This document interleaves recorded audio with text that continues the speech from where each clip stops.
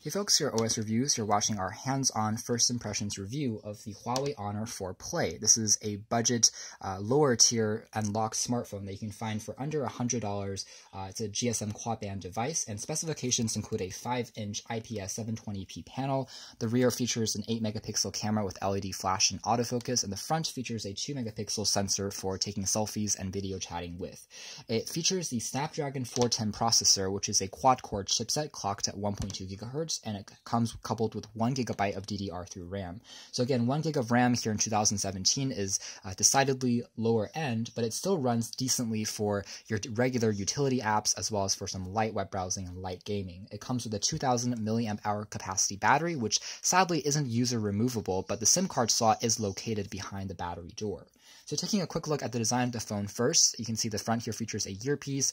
Below the display itself, there's access to physical controls for home, back, and menu, which are capacitive and backlit, but they're not on screen. The side here features access to a volume rocker and also an on-off switch. The placement here is very comfortable and easy to tap and access, whereas the bottom features access to a microUSB port for charging and the microphone. You can see there's a textured material that tries to simulate leather on the back that gives the phone a little bit of texture and making it easier to hold and grip. There's also access to a mono speaker on the back for playing back your videos and using it for speakerphone mode. So taking a quick look at the software side of things, again it runs on a heavily skinned version of Android known as Emotion UI, which is found on all Huawei's own phones and also the Honor series of phones. It gives you some extra options and is very reminiscent of iOS in my opinion, which isn't a bad thing, especially if you're a first-time smartphone user. It's a bit simplified and gives you access to things like the calculator. There's also a torch that you can quickly turn on and off that uses the LED flash on the back. Pretty nice utility features that can be accessed just from this main screen that also gives you some quick notifications.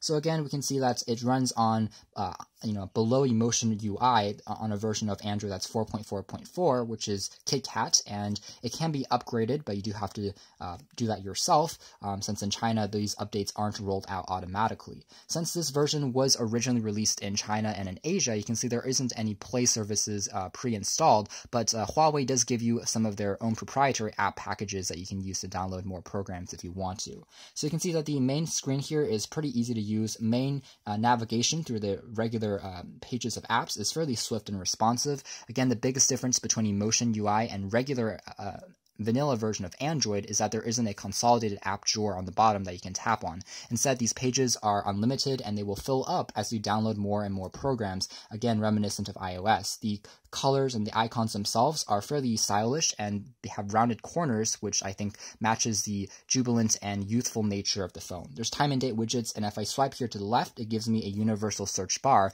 I can tap on that to search through my programs as well as through the web very quickly. The drag down notification bar also gives me things for turning on and off Wi-Fi, GPS, Bluetooth, volume, things like that more easily. So let's take a quick look at the web browser first. The web browsing experience is fairly swift and responsive with a quad-core processor, although RAM is on the lower side of the spectrum, which means that if you open up tons of different windows or tons of apps in the background, it does get occasionally more sluggish. But as long as you are fairly optimized in your web browsing, it still does a good job. You can load up the full versions of complex sites like Amazon and the New York Times, which are filled with many flash elements without too many issues. You can see that desktop sites load well. Pinch to zoom is fairly responsive.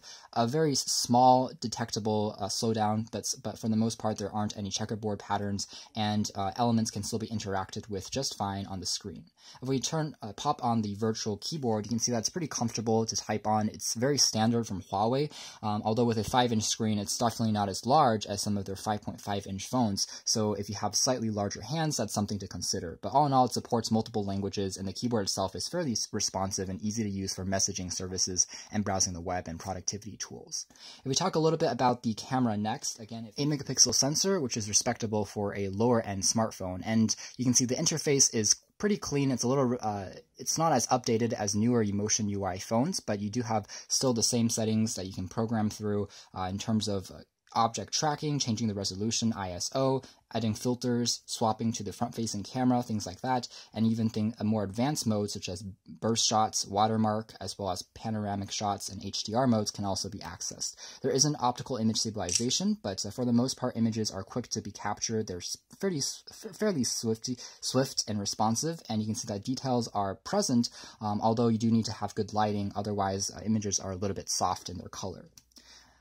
Last but not least, we'll talk a little bit about the call quality of the phone. It does a respectable job. Again, it's a dual SIM phone, which means you can potentially pop in 2 SIM cards if you are traveling abroad, and it works pretty well. Reception was consistently within 2 to 3 bars here in Beijing, but the microphone is quite loud. The speakerphone also does a good job, even though it's located on the back, and it can get muffled if you're holding the phone, using the bottom of your hand. But for the most part, it works quite well. And again, for these basic day-to-day tasks like utility programs, some very light gaming, you should be fine with the performance on here.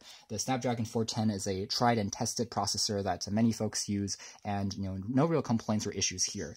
In terms of regular day-to-day use, it still remains pretty cool in terms of temperature. Another feature of Emotion UI is that it automatically refreshes and changes the wallpapers as you use it to give you a more dynamic experience. That's why you see kind of the wallpapers start to shift here and there, although sometimes that takes up a little bit of your resources and takes up a bit of RAM in the background.